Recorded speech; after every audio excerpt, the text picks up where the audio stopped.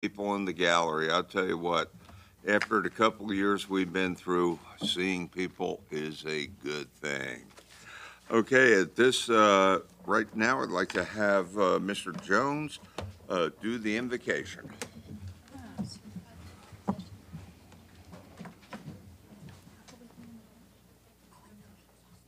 bow our heads, folks.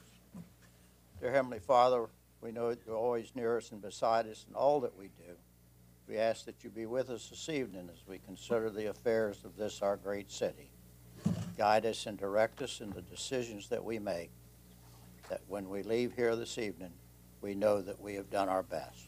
We pray in your holy name. Amen. And before we do the pledge, ask that we take a moment of silence for the victims and the families and the communities of Buffalo and New York who tragically lost so many people, and yet another senseless act of violence. If we may take the time to bow our heads and reflect.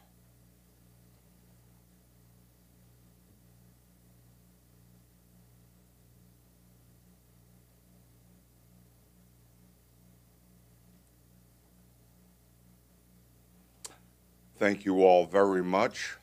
Pledge of Allegiance. I pledge allegiance to the flag of the United States of America and to the republic for which it stands, one nation, under God, indivisible, with liberty and justice for all. Thank you all very much. Madam Clerk, do we have the roll call? Yes, sir. All present, excluding Vice Mayor Wilson and Mr. Tower, who are both out of town.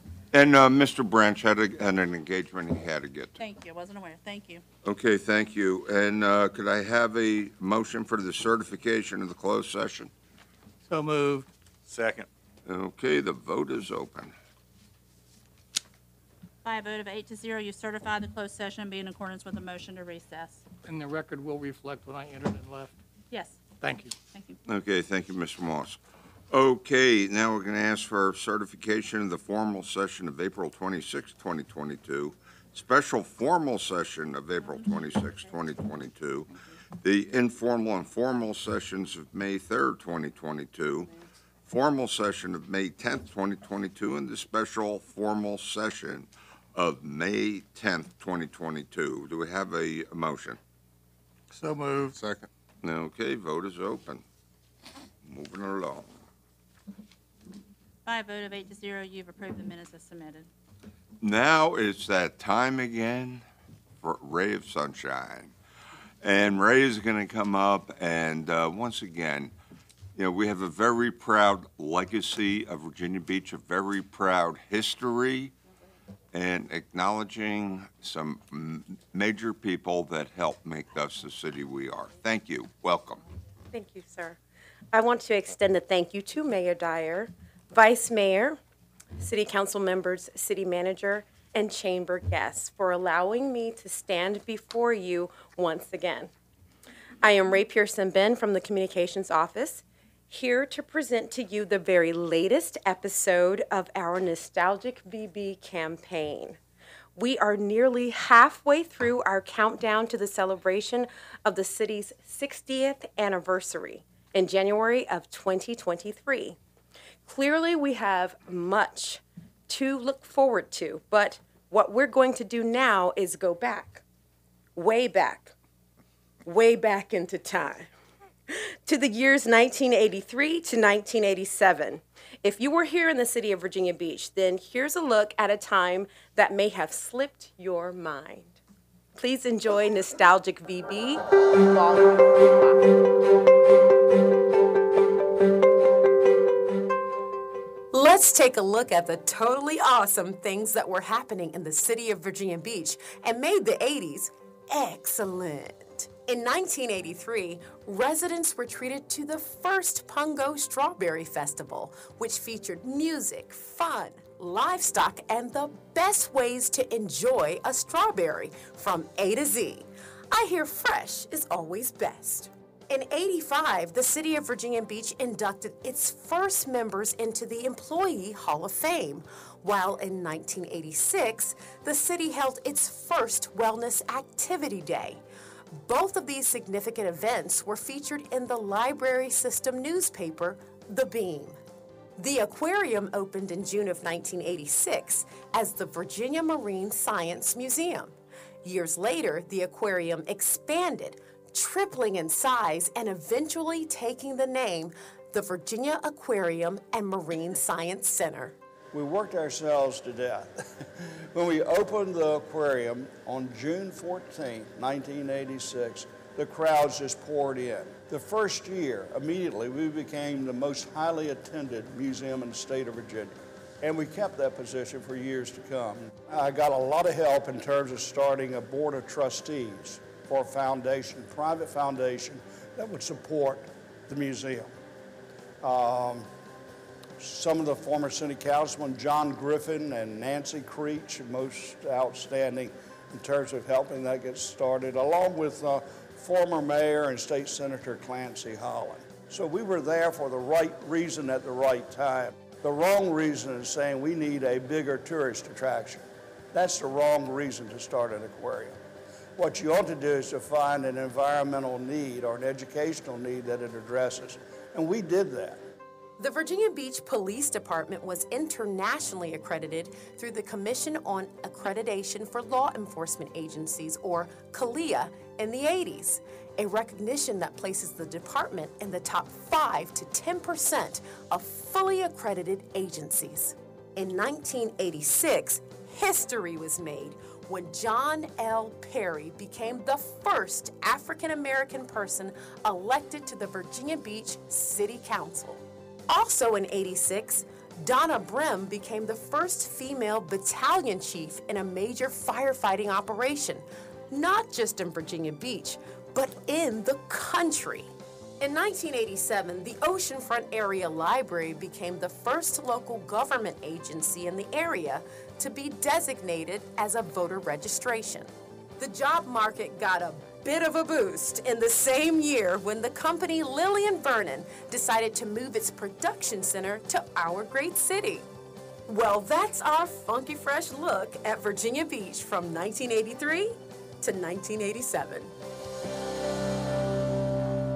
If you have pictures or videos you'd like to share that captured the early days of Virginia Beach or proud reflections of what makes this city your home, we would love to hear from you. Visit vbgov.com/nostalgicvb for step-by-step directions on how to get those pictures and videos to us. We thank you in advance for sharing.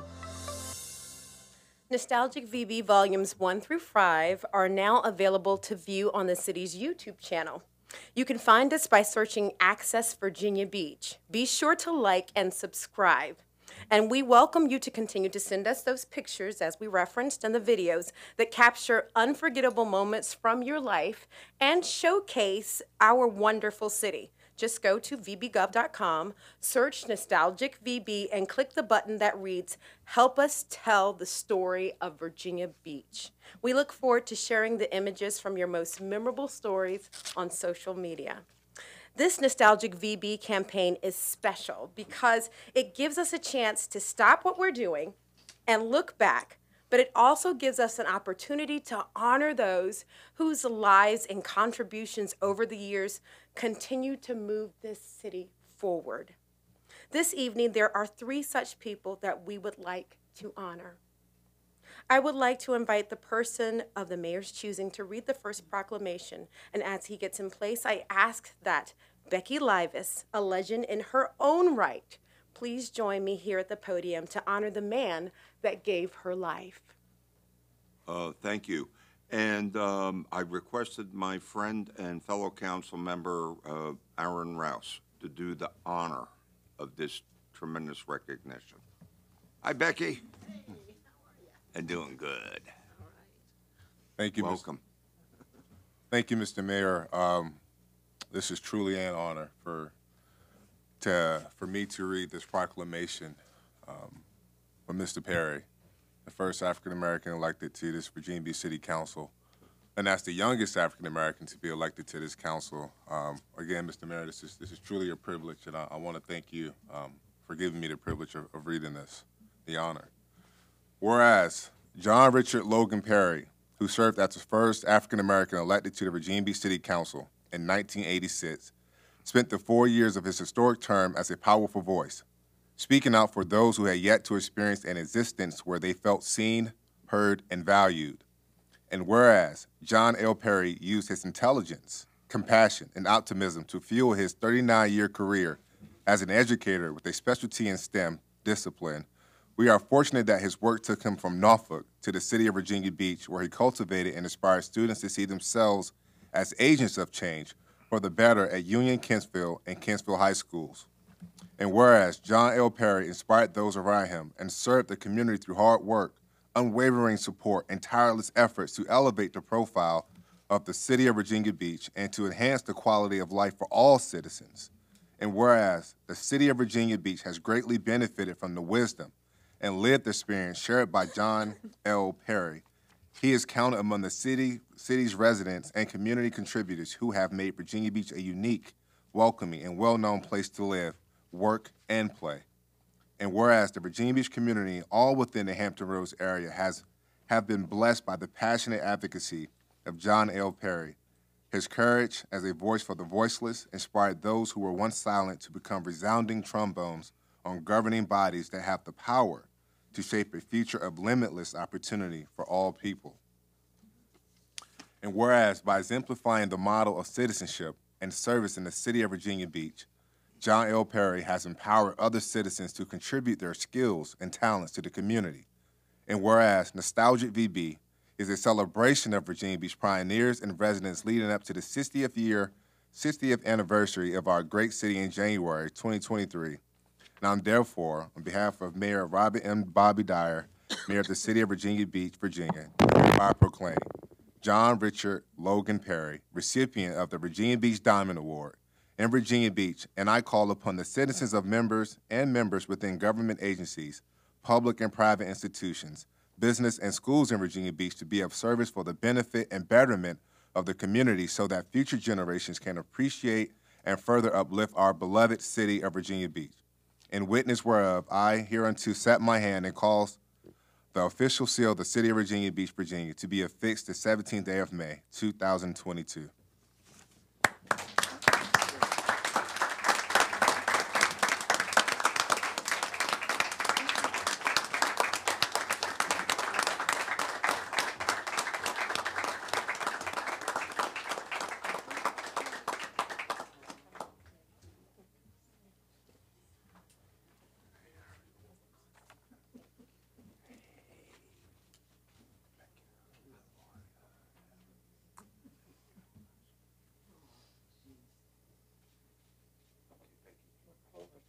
You want me to hold? Yeah.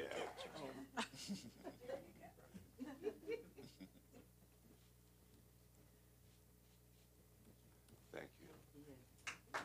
God bless.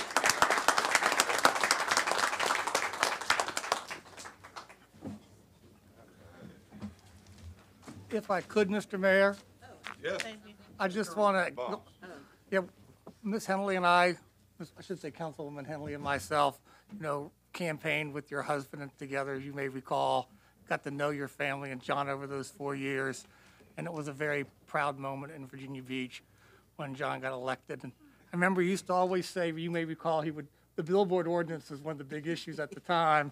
And he used to always say, I've never seen a billboard as lovely as a tree. And he had a whole poem he used to recite. But John did serve the community well, and getting to know your family over the campaign, as only a campaign can do, was a real privilege, and John served us well. Thank you very much. I'm very proud of the genes that he passed on to me. And Mother's Day, both of my daughters indicated to me that they were proud of the genes that I passed on to them.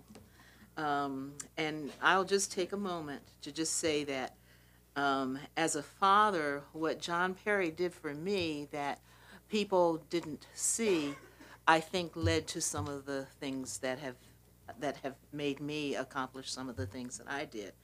When I was growing up, he went to American University to be interviewed to be a student in the National Science Foundation Institute for High School Teachers. And it ended up being a job that he got a job instead of teaching in the lab at the Institute for High School Teachers. And that was because of his love of opera. That's part of it, because Leo Schubert, who was the head of the chemistry department and also the head of the institutes for science teachers, professors, and all of this. Well, what happened to me, the summer that I was 16, I went up and spent with him, and we ate with the Schuberts all the time. And so one evening, I was actually sitting next to Philip Frank at the dinner table, and everybody's going, Philip Frank? Well, he was a friend of Einstein's, or he wrote a book about Einstein. He wrote The Philosophy of Physics, and you know John Perry was a physics major. But the summers that he spent at American University opened up the opportunity for me to meet many of the great scientists in this country, and that impression never left me of the people that I met. And it changed, you know, being in D.C., and not being down here because it was still segregated down here. Being there just made a whole difference in the way that I saw the world. You know, those summers were just wonderful. So I thank him for the personal things that he did for me, just by the way he spent his summer. And then, of course, he brought all of that back to his students as well. The broad spectrum of his learning and experience with people actually from all over the world at American University. So that's something that you don't know about John Perry that I thought I would share. Thank you so much. I'm really proud to accept this on his behalf. I guess he's somewhere around here. And I know that my daughter, Cosette, is very happy and proud, and we appreciate the recognition. Thank you so much. And Becky, could I say something? Acorns don't fall far from the tree. You have done so much for this community, and I know your family, but you especially have just done, just a ray of sunshine, an eternal smile that represents the spirit of Virginia Beach by your many accomplishments, and you're still going strong. So for that, we thank you. Thank you. Thank you so much.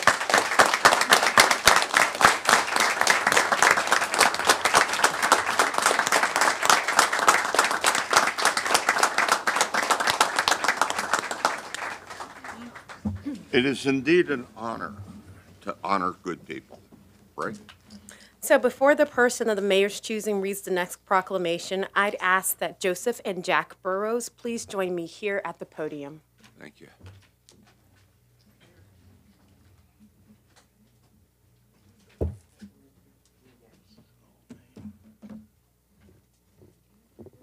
Welcome and good evening. Thank you. Good evening. Well, as you know, Virginia Beach is known for strawberries.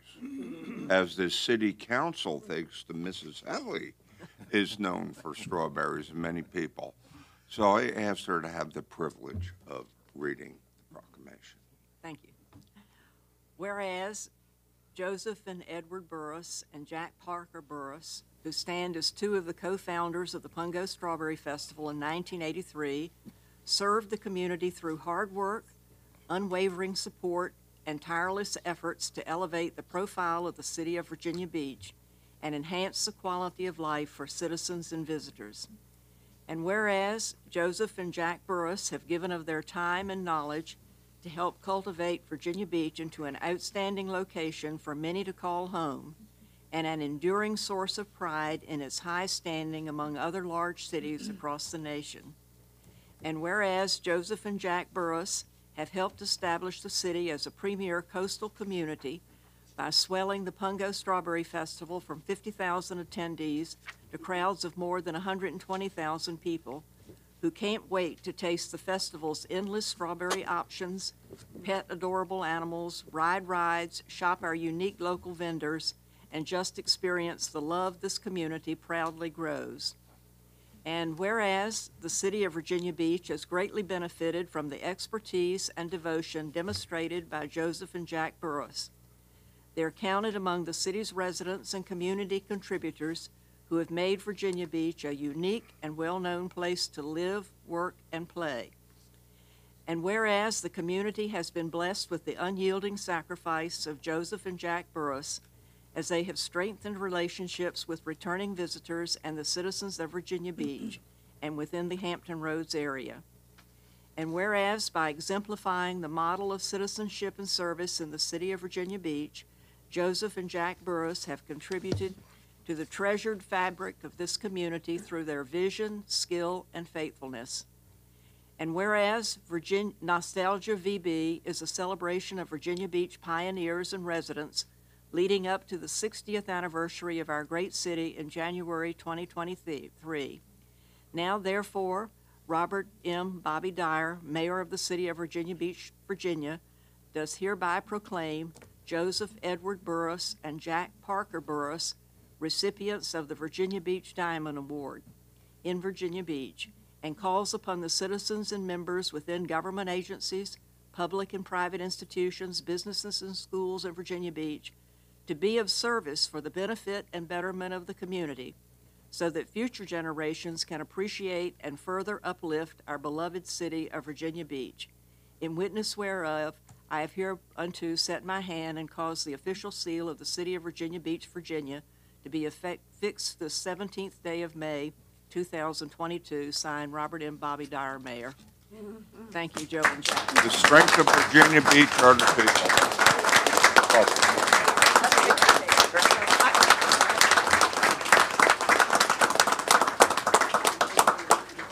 Let's get the whole family up here. That's right. I love that.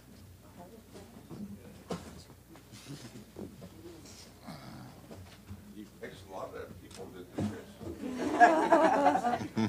Maybe Barbara in here. Oh. This so you can hold us there? Yeah, I see it. There you go. Like that. That? Perfect.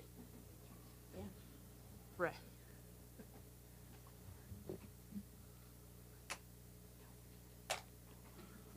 Yes.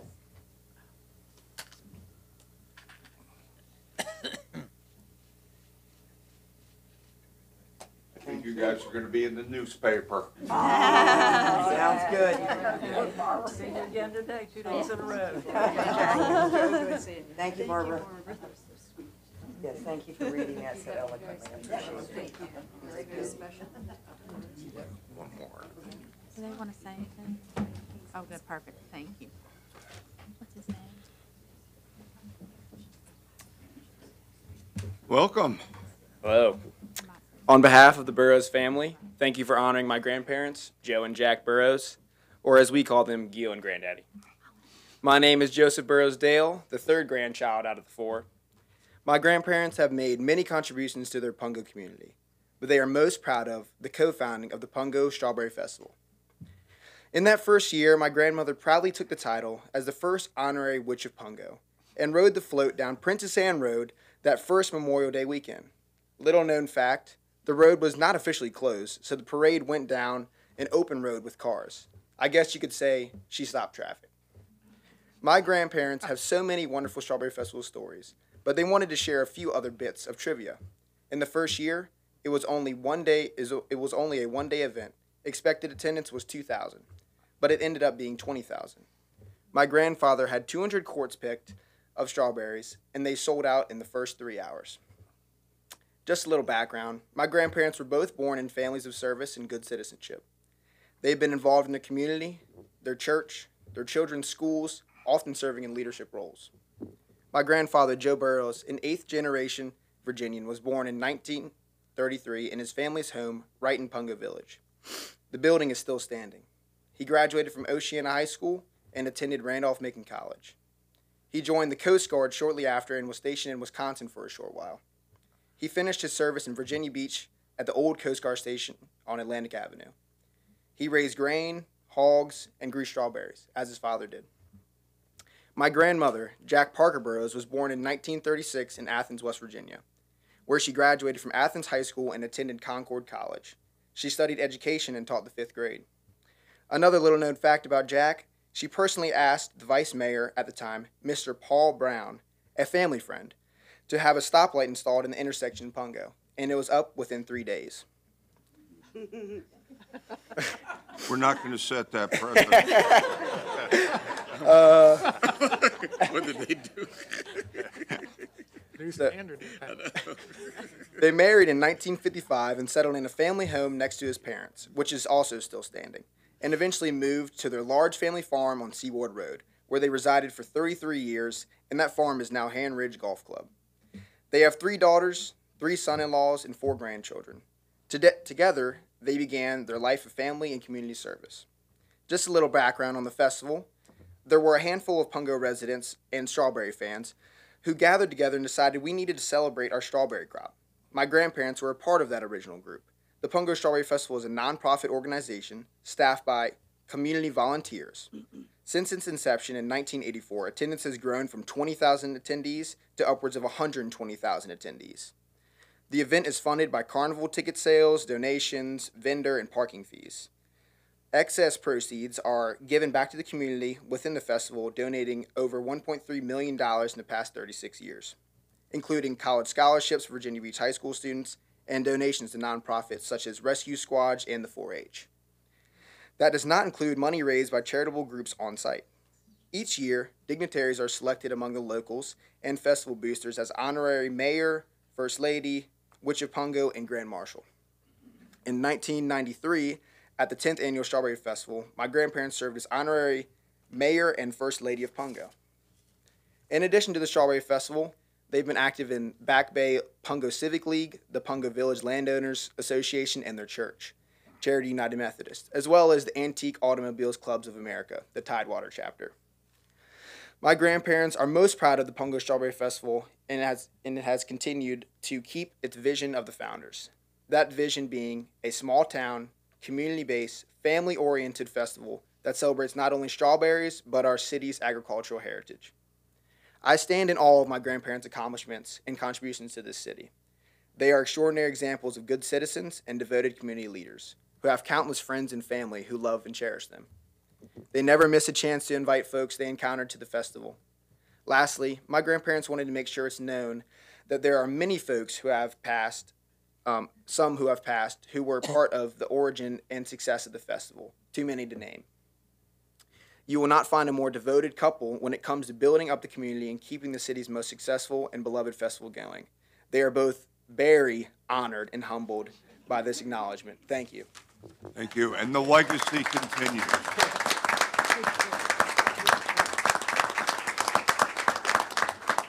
Thank you so much, Mayor. Ray, thank you. What a magnificent job Ray and our communications and media folks do to honor Virginia Beach. We have a history to be proud of, and we have a future to look forward to. Mr. Mayor. Yes. Just for a point of, also someone told me Ray will not be with us much longer, and so I just want to thank her, as you already just did, for her hard work and support and making sure our city's greatest and finest are acknowledged and recognized. And so, Ray, thank you again for your contribution to our city.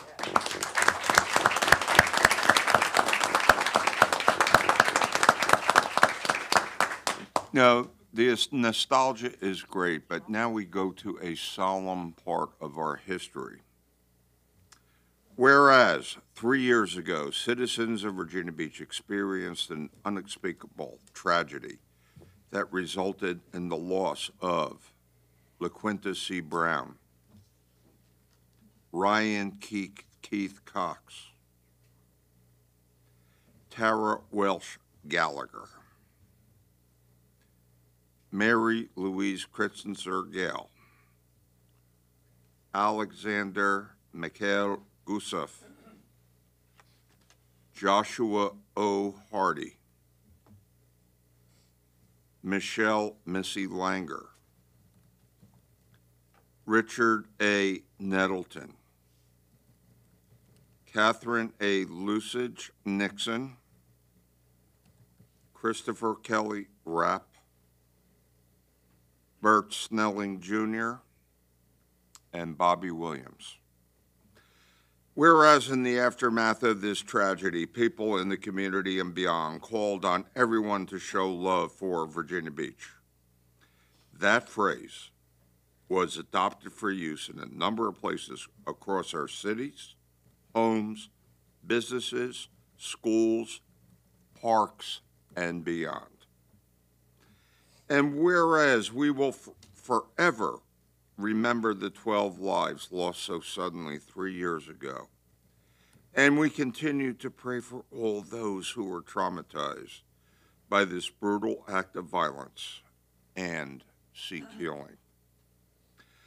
Whereas we are forever changed, but we are resilient. We continue to pledge, to commit to honoring those we lost through acts of service and acts of kindness. Whereas on this third anniversary of the May 31st, 2019 tragedy, the mayor and members of City Council urge citizens to remember the victims of and pledge to honor them through volunteer acts of service.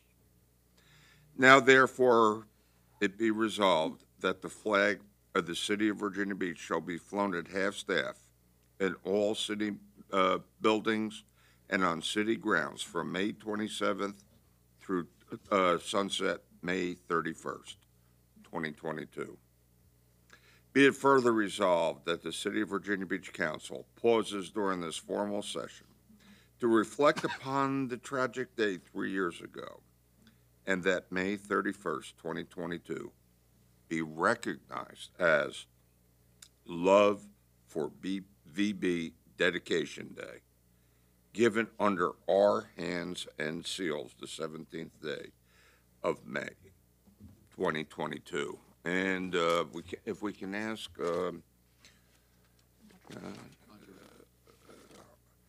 Audra Jackson to come up. And Melissa, do you want to come up too? Okay. Good evening, Mayor Bobby Dyer, to our Vice Mayor Rosemary Wilson, to our City Council members, our City Manager Patrick Duhaney, and other dignitaries present, including the members of the 4 departments represented: Planning, Public Utilities, Public Works, and IT. It is an honor and privilege to stand before you this evening. I am humbled to stand in the room where change and progress happens from my hometown. While I recognize it is an honor for me to be here, I am sadly here because of the tears families, loved ones in our community shed as a result of the mass violence that occurred on our campus on May 31st, 2019. I also stand as a representative of our Public Safety Department, Building 2 employees, and others who continue to stand in the gap for resilience. I am just one person who makes up a cross-departmental team of public servants who are diligently working to bring Year 3 remembrance to fruition. While I recognize I am limited in my time available in front of you, I choose to take this moment to name the people who are lending their time, talent, and passion to Year 3.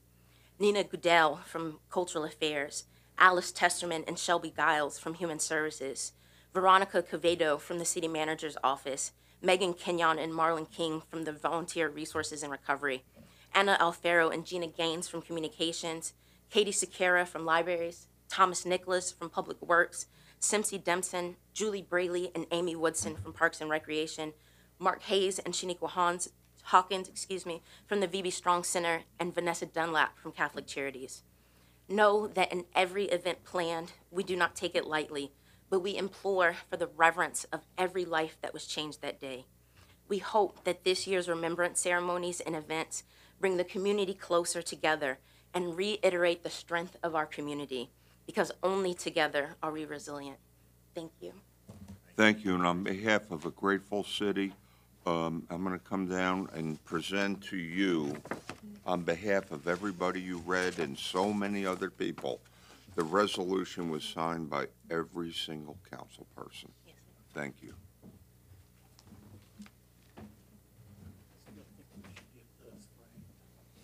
invite your members of the Remembrance. And bring the team up. Thank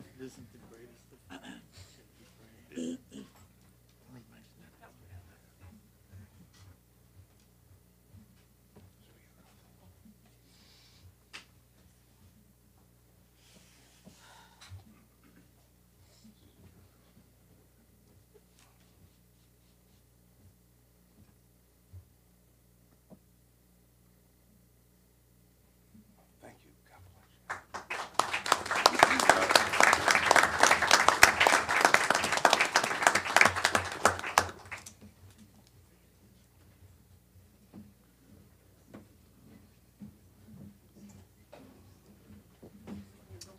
We are indeed a community of heroes. Okay, moving on, we get to honor and recognize some other folks, and I'm going to ask Council Lady Wooten to read the resolution honoring Asian American Pacific Islander Month resolution, and for have Chance Wilson and Petula Moy to come on up to the podium. Thank you. And as they come to the podium, I would just like to really express my sincere gratitude to Ms. Petula Moy and Mr. Chance Wilson. During the height of Asian hate, which was a truly challenging and detrimental time in our history, Ms. Petula Moy stood up and spoke out against the hate that was perpetuated against Asian Americans in our society. She stood up, she spoke out. Her and Mr. Wilson worked together and had events to bring awareness to this very tragic situation. It is now with great pleasure I would like to read a resolution on your behalf to honor Asian American and Pacific Islander Month, but also to thank you for your efforts in ensuring that we keep those serious issues in the forefront of our society and we address them. Whereas Asian Americans and Pacific Islanders make up roughly 7% of the United States population and are currently the fastest growing racial group. And whereas Asian Americans and Pacific Islanders is an umbrella term that is used to include cultures from the entire Asian continent. These cultures include East, Southeast, and South Asia, and the Pacific islands of Melanesia, Micronesia, and Polynesia. And whereas Asian American and Pacific Islanders Heritage Week initially was held May 1st through May 10th, this week is symbolic as it coincides with two milestones. The first, Japanese immigrants arrived on May 7th, 1843, and the completion of the Transcontinental Railroad on May 10th, 1869, which comprised of mostly Chinese workers. In 1992, Congress expanded the observance to a month-long celebration. And whereas throughout the years, the Asian American Pacific Islander community has endured numerous hardships, including but not limited to stereotyping as perpetual foreigners, language barriers, immigration bans, and limitations, and internment camps, thus establishing a trying journey ahead. And whereas Asian American and Pacific Islander Heritage Month serves landmark to celebrate the generations of Asian American Pacific Islanders who have enriched Americans' history through their journeys, hardships they have overcome, and their key role in the success of our nation's future. And whereas two local groups, Benchmark LLC and Asian American Alliance Organization, have collaborated in the creation of the Asian Food Month campaign. Their campaign seeks to encourage ongoing cultural relations efforts and celebrate Asian American Pacific Islander Heritage Month through its amazing food creations. Benchmark LLC was founded by Mr. Chance Wilson. Benchmark LLC focuses on business-to-business services, communications, and media and project development services. The Asian American Alliance organization was founded by Ms. Petula Moy for the progression of diversity and inclusion. Their mission is to collaborate with Asian, non-Asian professionals and leaders to influence diversity and inclusion through civic involvements. Now, therefore, be it resolved that the City of Virginia Beach City Council pause in its deliberations to recognize Benchmark LLC and the Asian American Alliance organization for their efforts to promote Asian American and Pacific Islander Heritage Month with the creation of Asian Food Month, and their efforts promote inclusivity, diversity, and progression within our community. At this time, I'd like to present both of you with a resolution, and after pictures, please make sure you have remarks.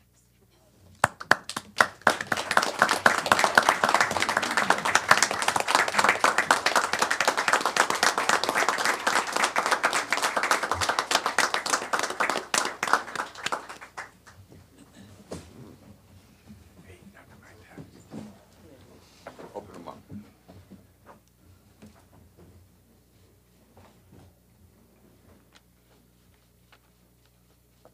Excuse me.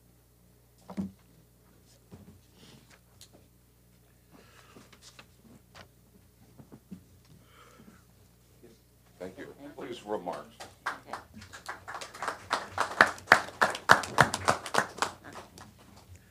Well, thank you for this recognition. It's amazing, and the story is pretty interesting how it all started. I've been a business strategist for about 19 years, and Petula's been my client for almost, I think, 4 or 5 now. And I remember Petula was so passionate to want to do something in the community, and we shared the same views on how culture should come together. And unfortunately, we do not see a lot of examples of different cultures coming together, and they're out there. You see, Jewish, African American, German. I mean, just everyone really doing something, but you don't really see it make the news. So I'm a foodie and produce some food shows, and I said, we should do something that we can really highlight the food, like a Asian Restaurant Week. And she said, no, Asian Month is coming up, and I was familiar with the Asian Heritage Month. I said, you know what, Asian Food Month, and then that's how it happened. And restaurants, people started nominating their favorite restaurant, and we encouraged people to go out to their local restaurant. And the big thing was support the pricing. Don't haggle with the pricing, because a lot of small businesses are hurting. Try to help out where you can and order as much as you can. And then Petula called this gentleman, I don't know if he was here, Paul, and he's with Rajput Indian Cuisine in Norfolk, and he jumped at the opportunity to actually host our tasting. And once again, we had a cultural movement come to the restaurant, pack the restaurant, and people were talking about how can we get together, how can we join together, what can we do to kind of move things forward. And that's how it happened. And Petula, definitely. Yeah, thank you so much, for the recognitions. And we're really thankful that you're allowing Asian American Alliance for the commitments to the community. And I think with this project that, it gives us an opportunities to bring people together and the cultures to benefit the community. Thank you. No, thank you all very much. And thank you, Council Lady, for bringing this forward. Yes. Really appreciate it. My pleasure. Thank you. And I would just say before I close, one thing I would want to really encourage everyone to do, especially in light of things that happen in Buffalo and happening around the world, we need to really investigate, research, connect, collaborate, engage in any way that we can, in ways that we can learn more about each other, create together, build together. We all live in the same community, And we have to do what we can to break down any boundaries, any bad feelings, whatever we need to do to just move forward. Because if we don't, the community won't survive. Thank you.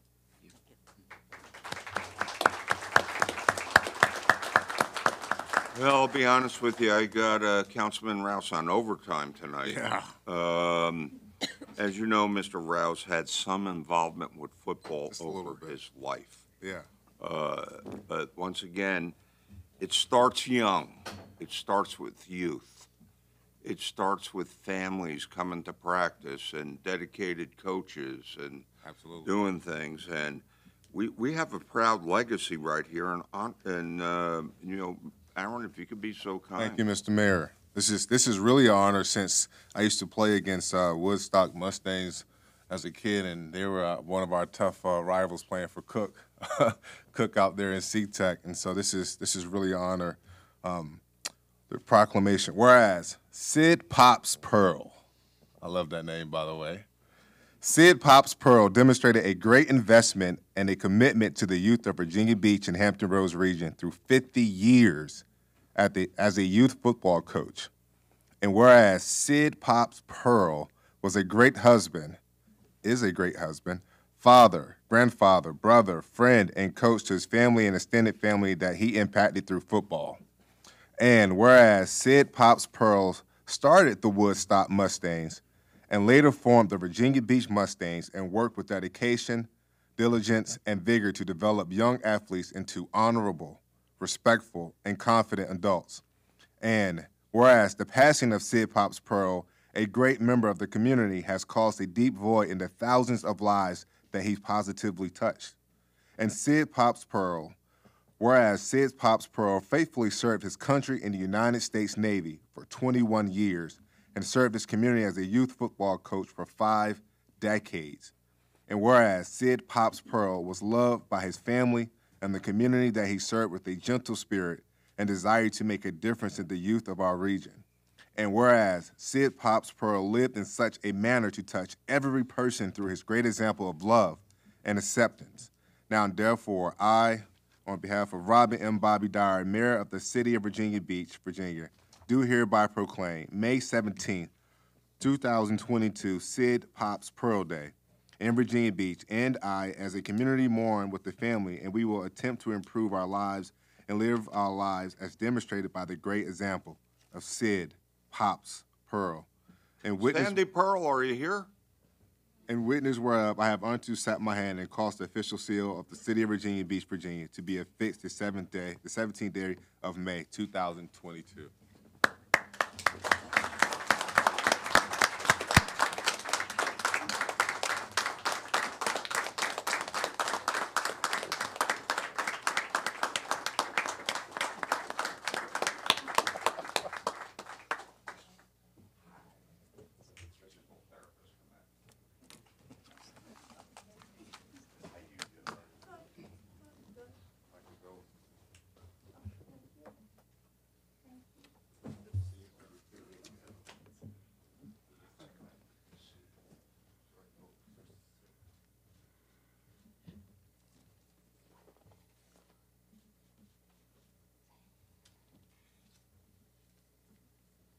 Say some words. Oh, no, I'm sure. Give it a try. You're going to do great. Oh, yeah. Just tell me when to stop. Well, there's a lot to say or not a lot. We've been married 69 years. I met him way back in New York when I was friends with his sister. And he joined the Navy because he wasn't allowed to join the Air Force because he didn't want to go in the Army. And my father said he wouldn't let us go together if he joined the Air Force because I had a brother killed during World War II. But he was always just him. I mean, he started taking the kids up to football practice, baseball practice. One year he even coached the girls' basketball team. We have one daughter. And she was 13 at the time. And he came home saying, they cry all the time. What do I do? He was used to yelling at boys, and he yelled. but he was happy coaching. He started just going down there and helping them, and then he just went up each year. And then he had all four boys were coached. And that's about all I have to say. He's a wonderful man. They called him the Farmer Sid from Brooklyn. He had the best garden out there in the yard. He gave vegetables away to all the neighbors. And I got two tomato plants planted, and that's it. But we'll miss him. We miss him a lot. Sandy, you did great. Thank you.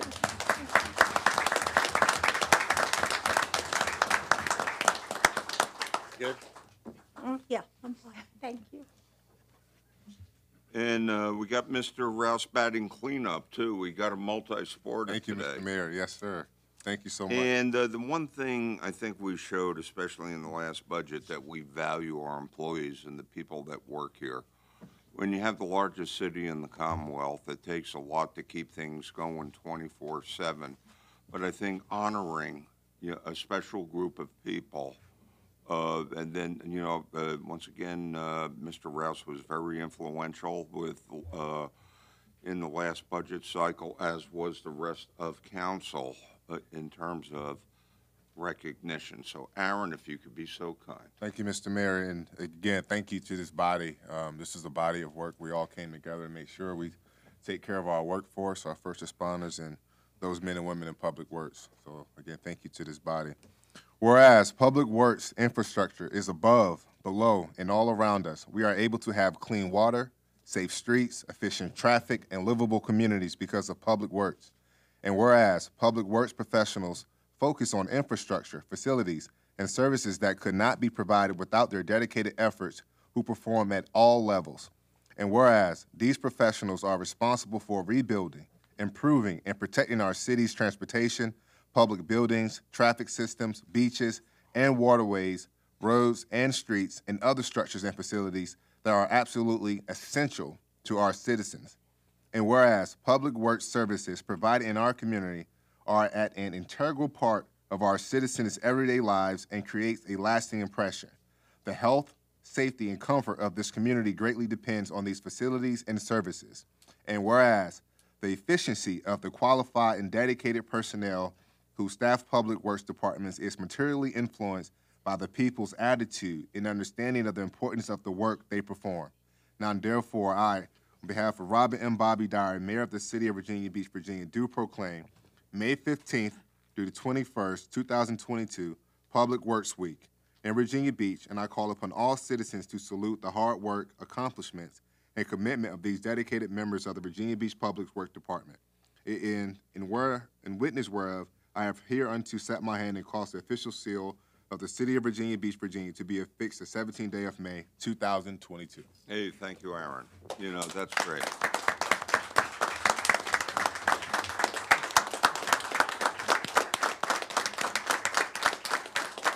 Aaron.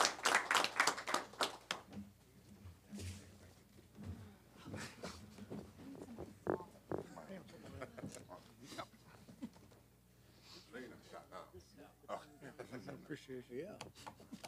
Hey, thank you. Come on, you got it. City manager, really? This is appreciation. This is how we start off the week. This was an add-on. Yeah, that does. Does that help? Can't have the city without you. You got it.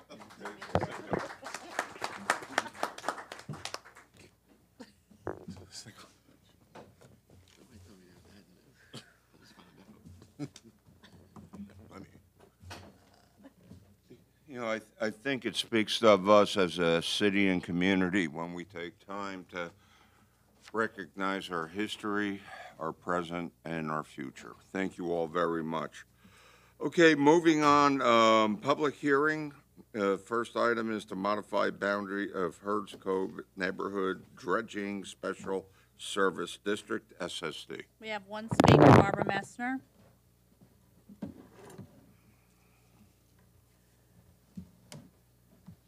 Good evening.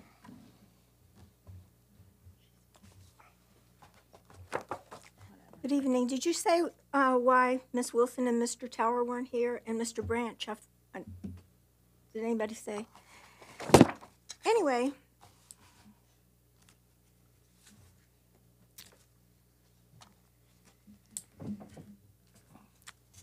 Heard's Cove. Okay, and I need to make a note that it's a violation of the Hatch Act. I don't know why you're letting all these people that are running for office have all these photo ops and videos. They can't be used on their campaigns because it's a violation. These meetings are not for candidates. We have problems with uncontrolled growth. You already fail with Chesapeake and Colony. It's a taxing district. If you didn't have uncontrolled growth, we wouldn't have problems with dredging. We paid for 5 parking garages to build town center for Armada Hoffler and DeVaris. And that's part of the reason for the flooding and the blight. In 2011, Mr. Moss ran on fixing Princess Anne High School. I have pictures of the blight there. It's outrageous. And speaking of families, the original families were great. We had really great families. I lived in Virginia Beach. I was from Norfolk, so I know what the city used to be like. Speaking of families, I hope people will get the book Friend of the Family by D. Leah Jacobs and Tough Enough by Billy Franklin, and learn about your city. And for you to not have any victim families here and to talk about the victim families when they still don't have any justice, May 31st. And the conflicts are obscene. This is Linwood Branch's fundraiser, $5,000. Okay, Delegate Barry Knight, Mayor Bobby Dyer, Honorable Rosemary Wilson, Ken Stolley, Delegate Glenn Davis, Tom Barton, George Alcaraz from Planning, Doug Ellis, Venture, Bob McDonald, Governor Bob McDonald, Cheryl McCleskey, Dee Oliver, Honorable Will Sessoms, Honorable Jim Wood, John W. Wynn, you know, Town Bank, Town Bank, Town Bank. No wonder. Okay, thank you very much. You're welcome very much. That was Heard's Cove. Okay, I guess we're moving on, and I will now read the speaker's policy. I want to remind everyone that the City Council speaker policy that allows certain representatives of groups to speak for 10 minutes applies only to planning items. All other speakers, whether speaking individually or on behalf of a group, will have up to 3 minutes to speak on a single item. Speakers are reminded that comments during the formal session of the meeting must be limited to the subject of the item that is being considered by council at that time you are called. For items placed on the consent agenda, a speaker will have up to 3 minutes to address any single item. If a speaker wishes to address multiple consent items, the speakers will have a cumulative total of 6 minutes to address those items. Again, the speaker must limit his or her comments to the subject matter of the items that they have signed up to address. Finally, I call upon all speakers and all persons in the chamber to be civil in their discussions and decorum. Whatever views you hold and want to express, the City Council wants to hear from you and to ensure that all viewpoints and all persons are respected. The best way to do this for us to strive for civility and respect. Okay, We have ready one to move forward. Barbara Messner.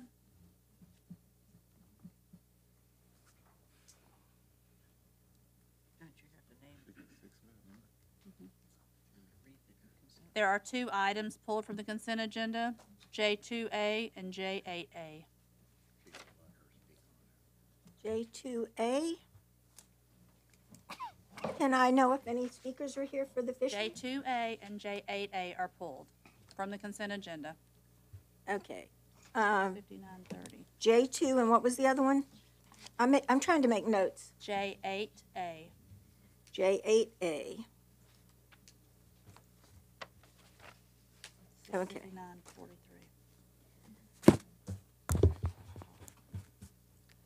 Like I said, I've lived here a long time. I know what the city used to be like. To see everybody all dressed up, all these parties, and all the money for elections, it infuriates me. Like I said, we have flooding. We have major problems with infrastructure that haven't been taken care of. Debbie and Prevento talked about the Thalia area. That was supposed to be fixed like 5 years ago. Modify the boundary of Hurd's Cove. Neighborhood Dredging Special Service District, SSD, removes 7 properties and authorize the refund of SSD levies. Okay. I oppose the way you run our government and give people credit. I mean, the Strawberry Festival, ARP, that affects Miss Henley. You know, everybody who's running for office that does all this grandstanding. Okay, 5.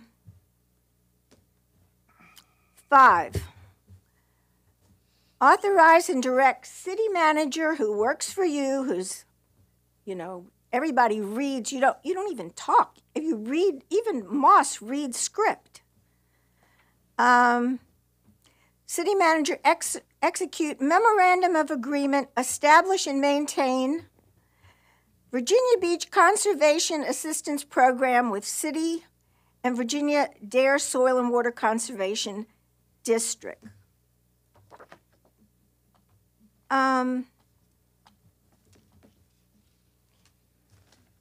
You run the government as a dictatorship. Just because we speak, you know, and then you have other people speak. We don't really have a voice. You do what you want with air money, air land, air parking, and air police. We would not have crime if the police were allowed to do their jobs. They were complaining in the 90s being pulled from other districts. Now you want to lower the standards and hire other people? If you took care of the ones you had and the people in Building 2, we wouldn't have had mass exodus of people leaving. Okay. And this is another reason Wilson and Tower probably aren't here. $164 million. Residential care facility. They have a waiver, a medical waiver. Westminster Canterbury. Revenue bonds. Why are we helping a wealthy private retirement community? Okay. Ordinance to donate 40 ballistic vests to the Virginia Association of Chiefs of Police and Foundation, Inc. You know, it was 2017 when they were supposed to, when there was 300,000 for the body cams. They weren't implemented. Every excuse under the sun. You're not taking care of the police. A lot of them have low morale and they're hanging in there until they can leave. But instead of having parties on the beach and competing with Norfolk, our police should be on the streets preventing crime. Okay. I want to skip to this one because huge amount. 20 million appropriate, basically 21 million from federal and state funding, schools categorical grant fund. and a $500,000 for the aquarium. The aquarium is self-sufficient. It's for tourism. They have events there. You have parking for them from Camp Pendleton. All these, they have boat trips. They have overnight parties. You don't take care of the animals there. It's tourism. We should not be funding these things. We should not have $3.3 billion debt. That means you're all malfeasance, guilty of malfeasance. Okay. And modification for a drive-through. What Chick-fil-A does and some of these other restaurants is discrimination, and it competes unfairly against the brick-and-mortar restaurants. You have to have an app and a phone and a car to get food. We don't have a pandemic if you're having parties all over the place. And, you know, like I said, this is crazy the way you, as RK used to say, you pick the winners and the losers. Appreciate it. Thank you. But he doesn't show up anymore. Okay, Mr. Jones, if you'd be so kind. Thank you, Mr. Mayor. Mr. Mayor, I'd like to move for approval under the consent agenda, first under ordinances and resolutions, item J1, which is ordinance to modify the boundary of Herds Cove Neighborhood Dredging Special Service District. Ray removed 7 properties and authorized a refund of Special Service District levies. J2, ordinances to amend or ordinance to amend City Code Section B 10.10-1, Ray changing polling locations for the June 2022 primary election, Buckner Precinct to Rosemont Elementary School and Trentwood Precinct to Trentwood Elementary School. I understand we have speakers on the first part of that. Yes, sir. Okay. Item J3, which is ordinance to authorize the acquisition of property in fee simple and acquisition of temporary and permanent easements either by agreement or condemnation, Ray Elbow Road Extended Phase 2C Project CIP, project number 100159, formerly CIP number 2-124. Item 4, ordinance to authorize and direct the city manager to execute a deed of release and exchange, Ray and Agricultural Reserve Program land preservation easement located on the land of Vanguard Landing, Inc. Item 5, resolution to authorize and direct the city manager to execute a memorandum of agreement to establish and maintain the Virginia Beach Conservation Assistance Program between the city and Virginia Dare Soil and Water Conservation District. Item 6 is the ordinance to approve the sale of a portion of the school board property for the city's West Neck Road Phase 4 project and allow the school board to retain the sale proceeds. The clerk would please note that Mr. Moss is abstaining on that item. Item 7, this is a resolution to approve the issuance of residential care facility revenue bonds up to $164 million, Ray Westminster Canterbury on Chesapeake Bay, and clerk would please note that I am personally abstaining on that item. Yes, sir. Item 8, ordinances to authorize temporary encroachments into a portion of the city-owned A or B property known as 2973 Heron Ridge Drive, and the city maintenance easement located at the rear of 2937 Couples Court, Ray 2 bulkheads and a deck, District 2, formerly District 7, Princess Anne. And C, property known as Treasure Canal located at the rear of 2232 Windward Shore Drive, Ray construct and maintain a boat lift, wood dock, wood pier, and 6 wood piles, District 8, formerly District 8, Lynn Haven. Item 9, ordinance to donate 40 ballistic vests to the Virginia Association of Chiefs of Police and Foundation, Inc. Item 10, ordinance to increase appropriations by $1.35 million to the Fuels Internal Service Fund and authorize city manager to transfer funds from the city manager's pandemic reserve for fuel costs to various departments. And clerk will please note Mr. Moss is voting no on that item. Yes, sir.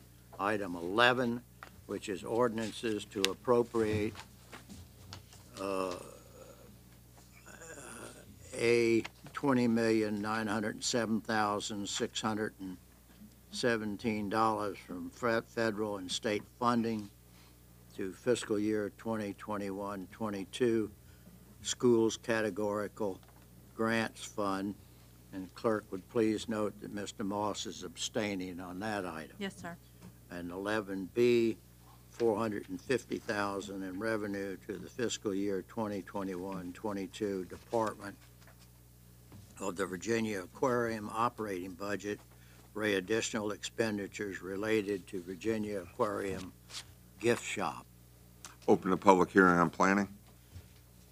Under planning, item K1, which is the application of Atlantic Development Associates LLC and WPL Ventures LLC for a variance to section 4.4B of subdivision regulations for a subdivide 2 lots at 111 73rd Street, District 6, and formerly District 5, and that's to defer to the first meeting in August. Item K2 under planning, Sacred Daggers LLC, Percy Lee Jones Jr.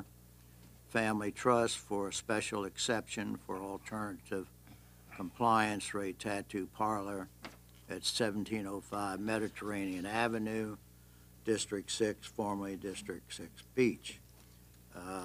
Item 3, RVB3, LLC for a modification of proffers to conditional change of zoning for a drive-through only restaurant at 5453 Wesleyan Drive, District 4, formerly District 2, Kempsville. Item 4, Baking It Caking It LLC, Brianna Small, for a conditional use permit, Ray Home, occupation, commercial kitchen bakery at 4500 Hollingsworth Lane, District 2, formerly District 1, Centerville. Item 5, Enterprise Leasing Company of Norfolk, Richmond LLC, ET Enterprises LLC for a conditional use permit, Ray Motor Vehicle Rentals at 1112 Lynn Haven Parkway, District 3, formerly District 3, Rose Hall. Item 6, Car Spa Inc., General Booth Venture Group LLC for a conditional use permit, Ray Car Wash Facility at the northeast corner of General Booth Boulevard and Prosperity Road, District 5, formerly District 6 Beach. Item 7, Nora Nimley for a conditional use permit, Ray Family Daycare at 1712 Moon Valley Drive, District 5, formerly District 3, Rose Hall. Item 8, Waterman Spirits LLC, Festival LLC for a conditional use permit, Ray Craft Distillery at 712 Atlantic Avenue, District 5, formerly District 6 Beach. Item 9, Christopher and Kathleen Sprower for a conditional use permit, Ray short-term rental at 2200 and 2202 Mediterranean Avenue, District 6, formerly District 6 Beach. Item 10, Coastal Accommodations LLC, 22 East Neptune LLC for conditional use permit, Ray short-term rental at 410 22nd Street, Unit B, District 6, formerly District 6 Beach. 11, item 11, Georgie Stoyanov for a conditional use permit, Ray short-term rental at 4005 Atlantic Avenue, Unit 115, District 6, formerly District 6 Beach, and for deferral for 60 days to July the 12th, ordinance to amend Section 111 of the CZO to add terms related to energy storage facilities, ordinance to add Section 225.02 to the CZO to add requirements to energy storage facilities, ordinance to amend Sections 1001 of the CZO to include energy storage facility as a use permitted with a conditional use permit in the I-1 and I-2 districts, sponsored by Vice Mayor Wilson and deferred from April the 5th, 2022. Okay, is there a motion? I so move. Okay, second. Okay, discussion. Vote's open. Go ahead, close the vote, Chair. By a vote of 8 to 0, you have read the consent agenda as read by Councilmember Jones. Okay, was one of the items for discussion on one of the voting polling items? I need to Yes. explain my abstention and my no vote. First of all, my abstentions on item J6 and item J11A are driven by a Commonwealth attorney opinion that since that deals with a singular agency for a singular action by this council, that since my wife is a school teacher, that I'm unable to vote. I know that's new, but that opinion previously had not been shared until January 18th of this year with regard to another council member, but it applies to me. I have appealed that to the Attorney General through the Senator Bill DeSteff, but that has not yet been resolved, so I'm abstaining on that question, on those two issues. My no vote on item 10, which was the appropriation of $1.35 million to the Fuels Internal Service Agency.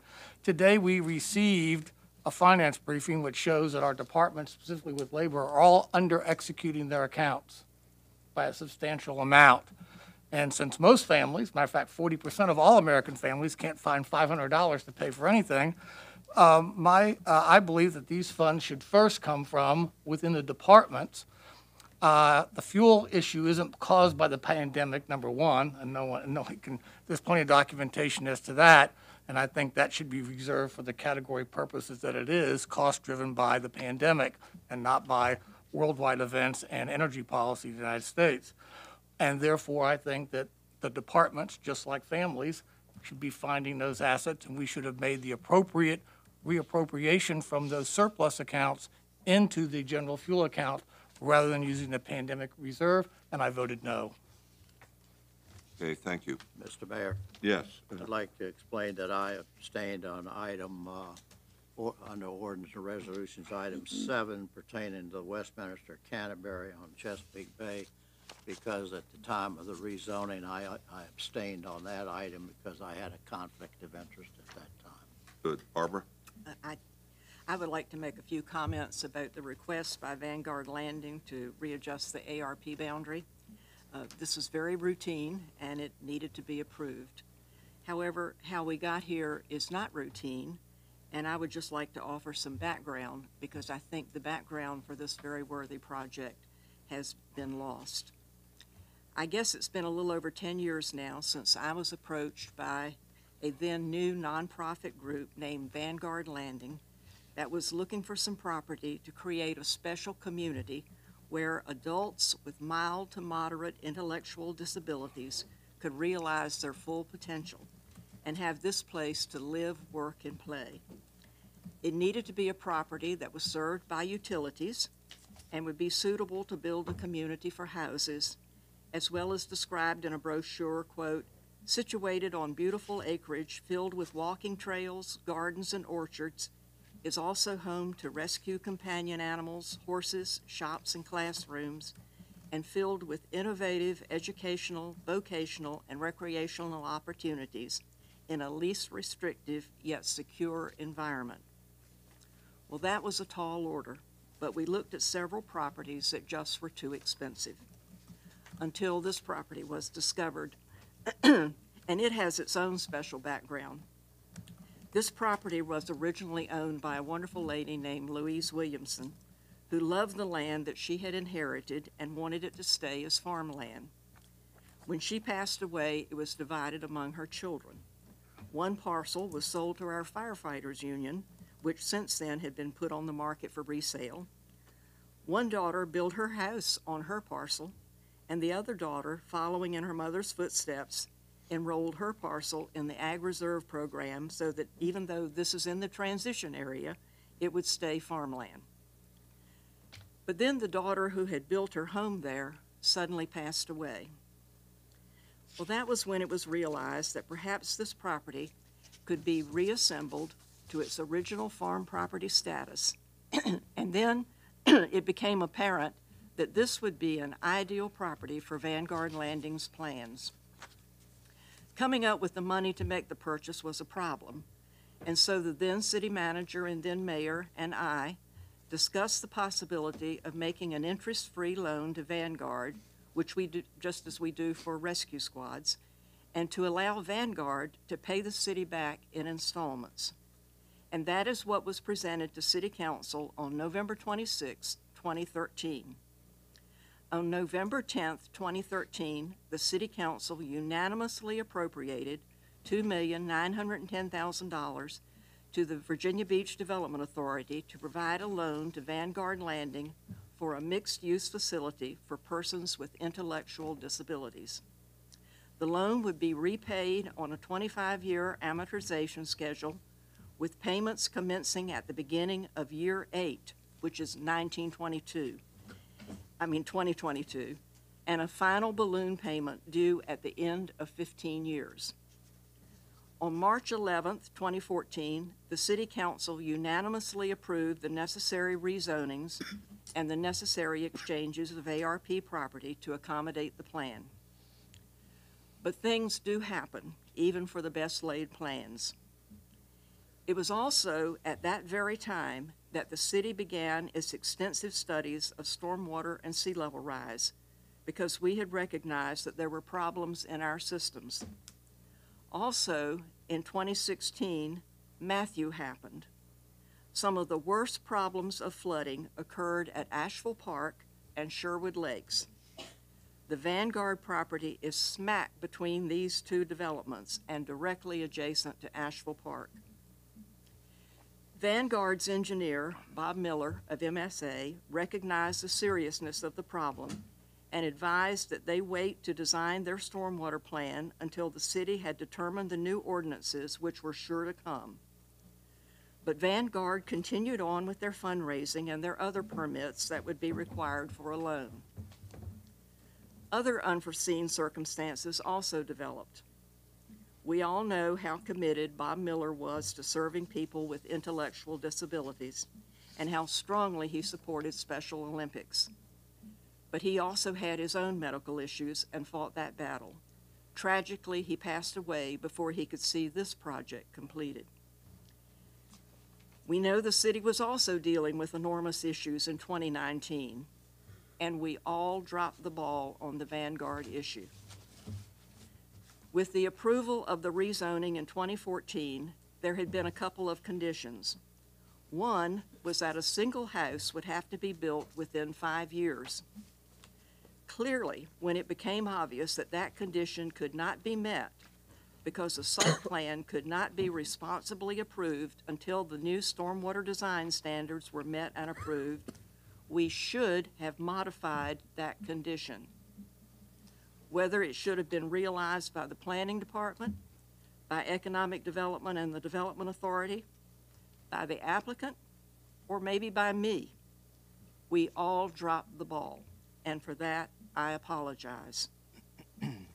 Then 2020 came with the pandemic. Everybody was affected, nonprofits enormously so. We realized that, and we made much of the CARES Act funding available to nonprofits, but not to Vanguard. Instead, in 2021, Vanguard was roundly chastised and penalized for not meeting a standard that was not possible to meet. They were required by the Development Authority to pay $500,000, $500,000, I suppose, as a penalty, and were given until this coming June to come up with the balance. Well, by the way, they paid the first installment on time that was due from the original requirement by the City Council of $114,000 some odd dollars in February of this year. And now they are looking at a deadline this June for the balance. I would hope that the Development Authority would give Vanguard the same consideration that is routinely given to others, that they be given an extension until at least the end of this year so they can complete their site plan requirements and get their loan. They are not asking for special privilege. They just want to be treated like everybody else and be given an extension to be able to achieve their performance requirements because of unforeseen circumstances. Better yet, and this is just me, I would ask that they be allowed to return to the original repayment schedule that was set down by City Council, because the City Council keeps its word. I would just like to see this very worthy project to serve exceptional people be able to be completed, and as the district representative, I would welcome this community to be in Princess Anne. Okay, thank you, Mrs. Henley. Mr. Mayor. Okay, yeah, Mr. Bellucci. I'd like just to make a quick comment, if I may. Of course, I have the highest respect for Councilwoman Henley, and I admire her dedication to the project. And since this was a routine discussion, I didn't prepare remarks, so I'm going to try to choose my words very carefully here. But I don't think that the description that was offered by Ms. Henley tells the full scope of the story. I know many people who are in the field of serving people with intellectual disabilities who have great concerns about the model that Vanguard Landing is using because the U.S. Department of Justice and the Commonwealth of Virginia have guidelines and mandates about how we serve people with intellectual disabilities because for the very reasons that were stated, we want people, all people, to reach their full potential, and concentrating individuals who live with intellectual disability into one place is problematic and possibly dangerous for their care. So that's one element. And I'm not prepared to speak on the financing now because I would like to do a little bit more research on that. But there is concern from people I know who have spent their entire professional career, who are award-winning, nationally recognized advocates for people with disabilities about the model of Vanguard Landing. And I think we owe it to people with disabilities to have that discussion here before we make any further concessions to Vanguard Landing. And I would request that. Well, I would just like to say that it's unfortunate that this was not said back in 2013-14 when the City Council unanimously approved this at the urging of the Human Resources Development at that time. And they have to get all their permits and approvals through the state, from the state, which they are doing and have done. They will be getting a loan through Virginia Housing. And I would really hope that we could have an honest discussion about what is out there, because I think it's pretty unfair that these people have been, I think, perhaps not treated in the fashion that they should have. And I appreciate your speaking out finally, because I think maybe it's been alluded to that they somehow were in default of their loan, and that was the issue. So if there's really some other issue, we need to talk about it. There is. And I really think that perhaps it would be a good idea if you and I go down together and look at all the process that they have gone through through the state and through all of the permitting agencies to get the permits that they're required.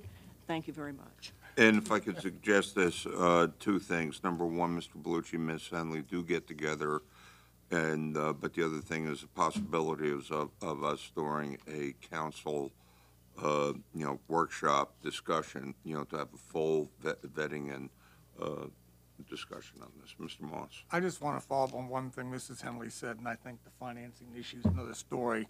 But you've heard from me many times, council should keep its word, and I think that is important. And I think it takes a very high threshold for us to be able to explain to the public why a commitment that we made unanimously, maybe everybody wasn't here at the time that commitment was made, but the body made it as an institution. And I think we have an obligation to sustain that without some material impact that we can discuss later but has not yet been presented. Okay, great. About at this point, the vote is open. On the consent, no? You've already done the consent Oh, agenda. on the consent, my This is apologies. just a discussion. Okay, now moving on. We're going to go to ordinances 2A, and that would be 6:30 fishing on the northern section of the beach during the resort season at Little Island Park. We have two speakers, Barbara Messner, and after Ms. Messner is Sarah Gerloff.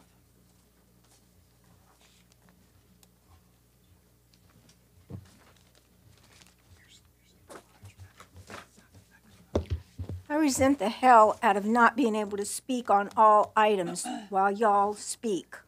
I'm very informed on Vanguard Landing.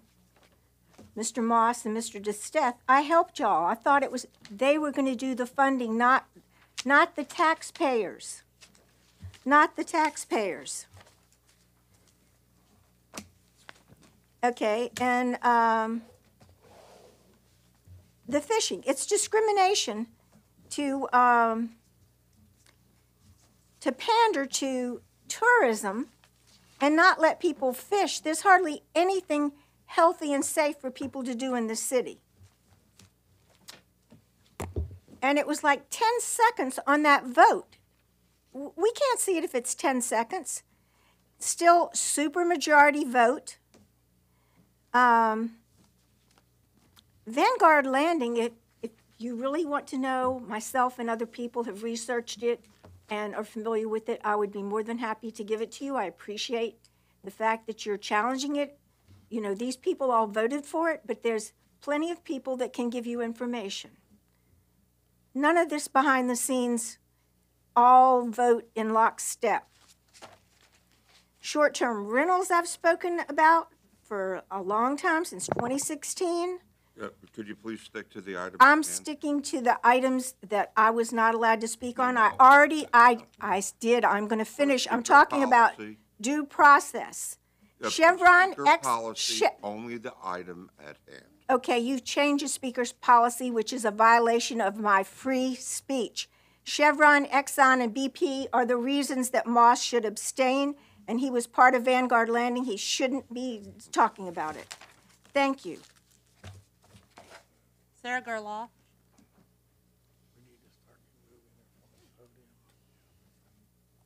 Good evening. Good evening. I will begin with some reason. My reason for speaking is multifaceted. I speak in hopes that you will learn something from my words, and I speak because I care, among other reasons. We can only change ourselves, but we have the ability to inspire others to change. There is a depth to my words, so please pay close attention and think deeply about the meanings of my words.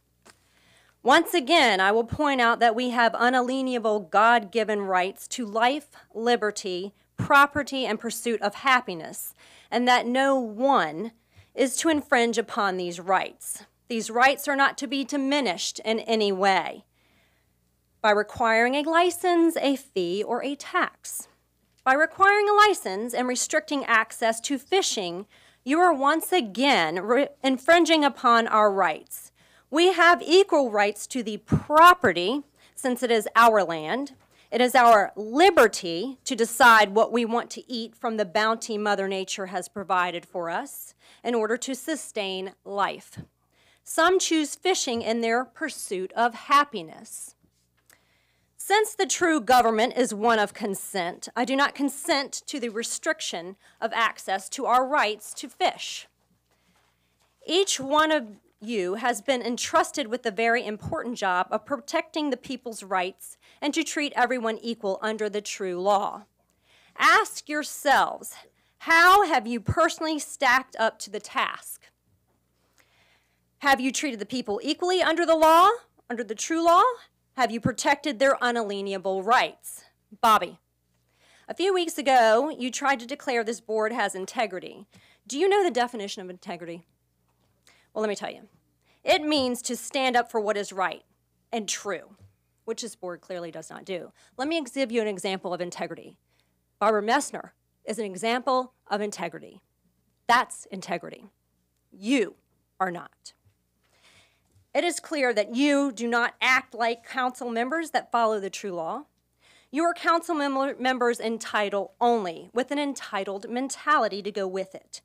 You have become transparent, ghosts of your former selves, because you have compromised yourselves with your choices. Remember, if you cheat your lessons on your lessons, you have only cheated yourselves. You have caused harm to many over the years with your choices. As long as you refuse to accept that it is each one of you that is the cause of the problems we now face, as long as you refuse to take responsibility for your actions, then you will not change, and hope remains lost for you. That's all the speakers, sir. Okay, do we have a motion? And Ms. Henley, I think you want to talk about a revision. Right, we did revise this slightly just to clarify what it was saying, and I think you all have a copy of it now.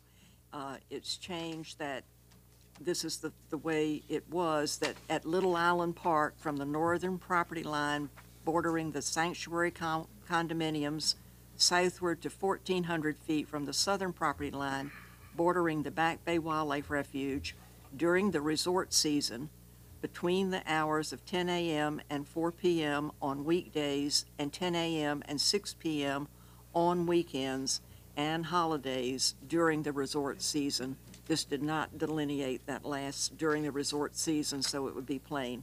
But it just means that you can't fish from the sand beaches at the times when those beaches are filled with children and everybody swimming and so forth in the water. And I think there was some misunderstanding before that maybe we were impacting the pier fishing, but no, that's not impacted at all. This is just from the beach right there at Little Island Park during those hours in the resort season. And so I move approval. Second. Move and second discussion. Votes open. By a vote of 8-0, you have approved the ordinance. Okay, now that Amanda, was there something on the polling that? No, sir. Okay, we're good on that? Approved by consent, yes. Okay, so now we're moving on to J8A. Okay, the right-of-way known as San Fiddler Road adjacent to 2445 San Fiddler Road will retain 12 4-inch wood posts deferred indefinitely from December 7, 2021. District 7. We have two speakers, Robert Finley. After Mr. Finley is Barbara Messner. Good evening. Good evening, sir. Good evening, Council, Mr. Mayor.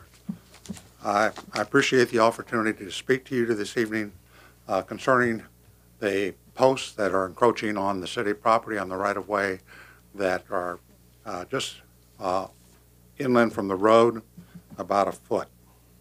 I had the opportunity, this was supposed to come up last fall before you. Before it came up, I asked Ms. Henley if I could speak to her about it, and in regard to that, she arranged a meeting with city staff, members of the engineering department, and we had a very pleasant meeting on the 19th of November. At that meeting, after the pleasantries were exchanged, Ms. Henley did not speak or participate in the discussions. Our discussions, of course, were about the post, and it was also about the state of Virginia Beach or the Sandfiddler Road itself. At the end of the discussions, I made the offer to cut the posts down, which were originally from 24 inches down to about 12 inches height, down to 4 inches. That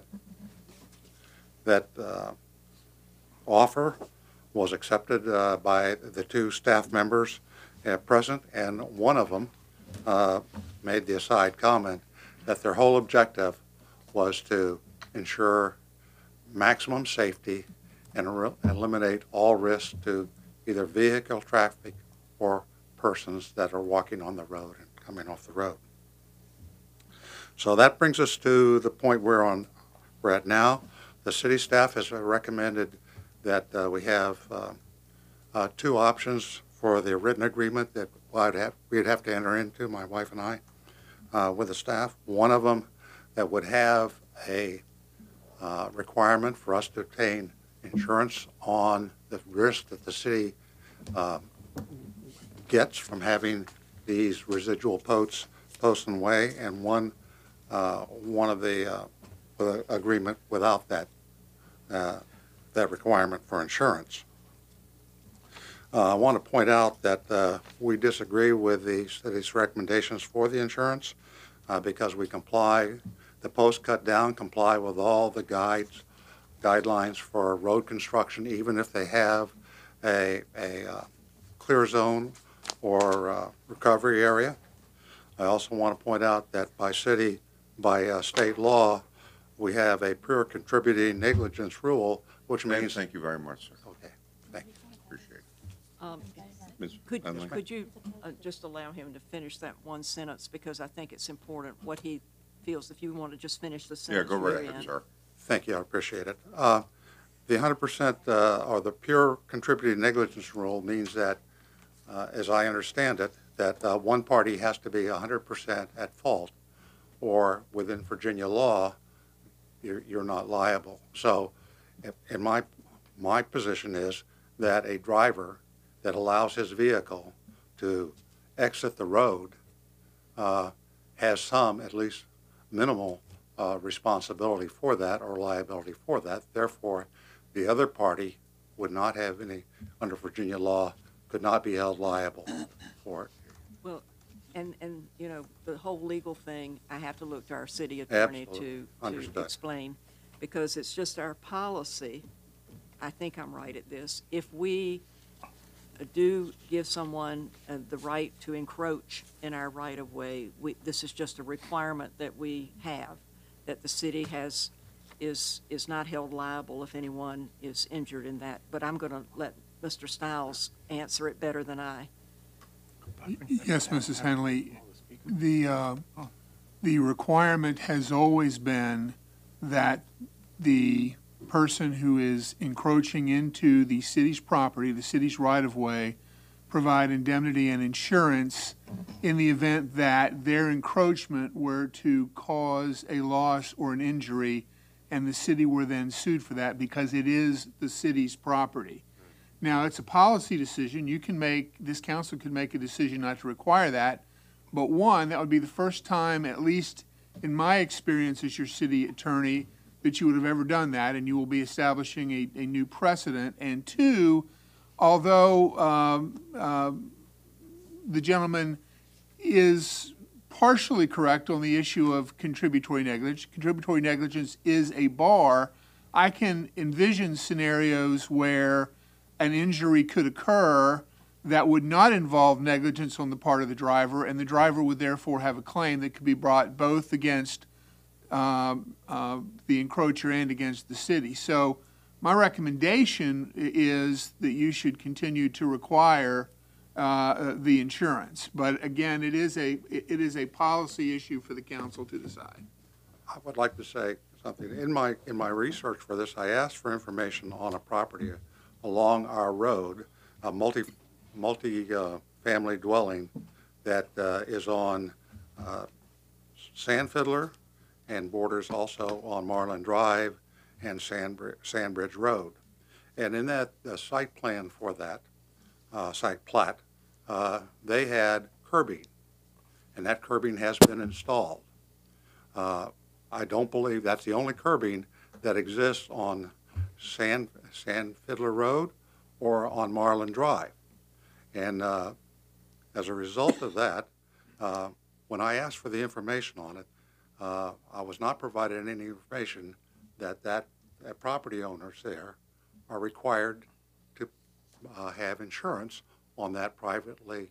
I think we would, if we look at it, we will find out so. But I think what we could do tonight is approve this as it is recommended by staff, and that is you'll be allowed to keep the encroachment. Well, you would allow to have this encroachment provided that you do maintain the liability insurance. However, we will certainly look at what you have provided us here, because this is how our inspectors don't go out and look for encroachments, but when there are complaints, that's when they investigate them.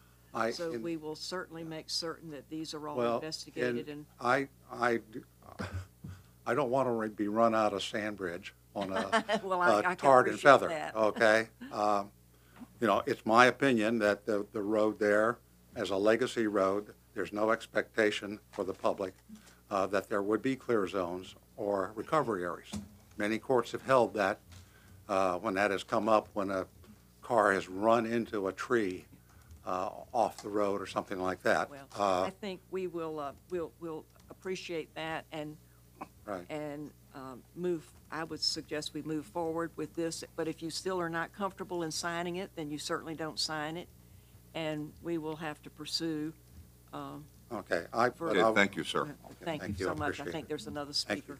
We have one additional speaker, Barbara Messner.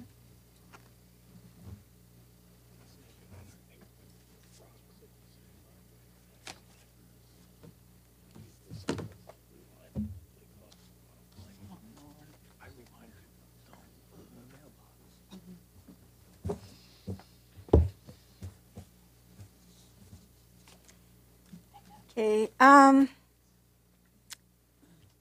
you're commercializing everything. You've destroyed the quality of life at Sandbridge. We can't use our public beaches. They're all commercialized. You have events and parties at the pier. You want to restrict when people can fish.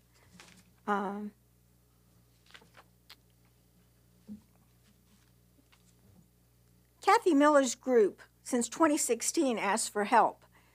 You know, you have event houses there, and you have huge motor coaches that drive through. And if you look around the city, all these huge trucks delivering products everywhere because it's uncontrolled growth, they run over everything. The street lights, you know, it doesn't matter if you give right away to somebody. You're still liable. You are liable.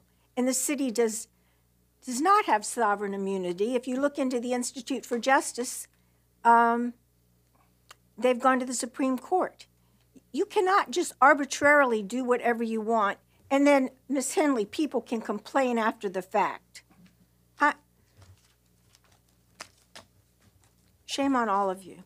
You've destroyed our city, and you're destroying the livelihood of people who have a history here and want to protect their quality of life. That's all the speakers, sir. Okay. Oh, do we have a motion in a second? Well, I didn't know if anyone else had any questions. Any other discussion? Yeah. Well, I just have a question, Okay. Mr. Hizzard. Is the motion to approve it with insurance or without insurance? Well, it's not made yet, but Oh, that's okay. what I was getting ready to Okay. see. I didn't know if the rest of you had any questions or any insight. I certainly don't think I'm certainly not prepared to do anything that's going to establish a new precedent in the city. And I think if this has been the policy and we've followed it for everything else, I think we have to continue to follow it, which is what approval of this ordinance would do, to keep our policy that any encroachment in the city right away must have insurance or liability insurance to protect the city. However, if we find out otherwise, then we can reconsider this at some other time. But at this time, I would move that we approve the ordinance as presented. Do we have a second? Second. Okay, any other discussion? Vote's open. I was wrong. By a vote of 8-0, you've approved the ordinance. Okay, at this point, do we have any old business? Ms. Wooten? Oh, okay, we do have appointments, okay, my apologies. Mr. Mayor, I'd like to nominate to the Arts and Humanities Commission Susan Grube and Winship Tower, to the Bikeways and Trails Advisory Committee, Mark Horton, to the Minority Business Council, Tara Jones,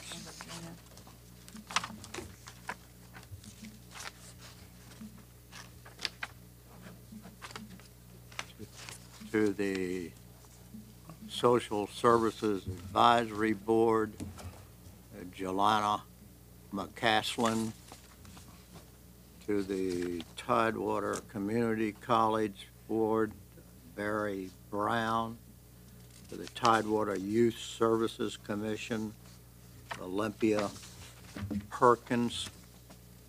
Mr. Jones, I think you missed the Eastern Virginia Medical School. I'm sorry? The Eastern Virginia Medical School, which is on page 2. That's one of the ones that was nominated last time, too. Sure did. Thank you. And to the Eastern Virginia Medical School, Philip Huclis. Thank you, sir. Okay, thank you. Vote's open.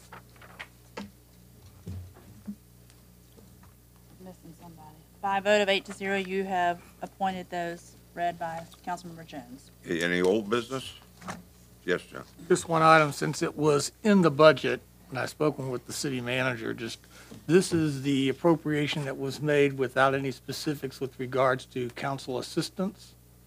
So I would hope between now and July 1st, when that appropriation that some of you all voted for, that either, since it's an at-will employee, I'm certain that we consider it at our next meeting how that is going to be addressed and who on the 10 is going to form the committee or whatever to bring back what the concept of operation is at, so we know how we're going to appropriate that, what are the lines of accountability for how the dollars are expended and keeping track of time. There's a lot of mechanical aspects of that, and so I just want to make sure that we have that on our agenda and someone has that as a task. I don't think we can ask the staff to tell us how we want that to work, since they would work for us, I guess, at will. So I just hope that we have that on our council workload.